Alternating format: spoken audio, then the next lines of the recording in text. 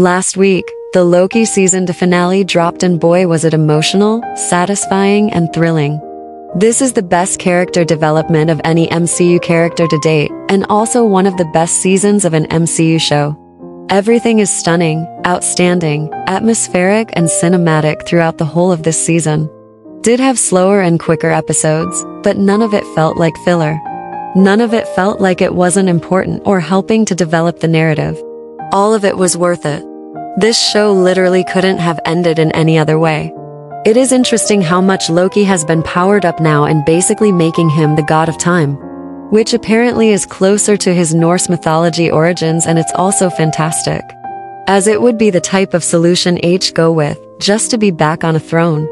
Also, what they do with He Who Remains, aka Kang, in this season is also pretty interesting. He Who Remains does return after Victor Timely's untimely death or deaths in this show. This show makes it open-ended with what the future looks like for Kang and currently closes the door on his return. Considering the focus behind the scenes to have less Kang too, that's quite concerning. Kang has a lot of potential and he's just beginning in this season of Loki, and now they don't want to act on what has been teased, what has been set up, what the fans really want. I hope he can make a comeback in the future, as I'm up for that. Hoping Loki can return to the big screen in the future too. Also, with the episodes being 40 to 50 minutes, that helped with the pacing of each episode, as none of them felt rushed or dragged out too much. I hope we get to see Miss Minutes and in Renslayer again, but I have a feeling we won't. This was a solid way to connect things with Season 1, while also wrapping up all the arcs that were set up in the previous season. This season was more focused on the story, rather than developing the characters. But via going back to the past, we get some backstories. Anyway, the visual effects and CGI in this season was fantastic. Even better than last season. The mix of humor and serious moments was also better.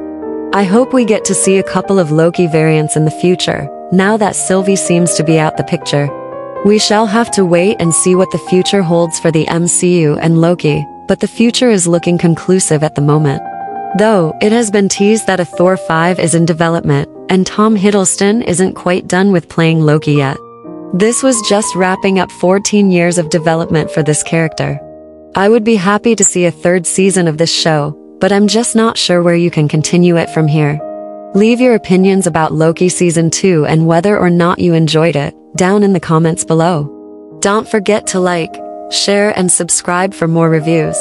Over the next few days, the Marvels review will be uploaded, along with Dream Scenario, as I saw that one on Wednesday. Keep watching movies and shows.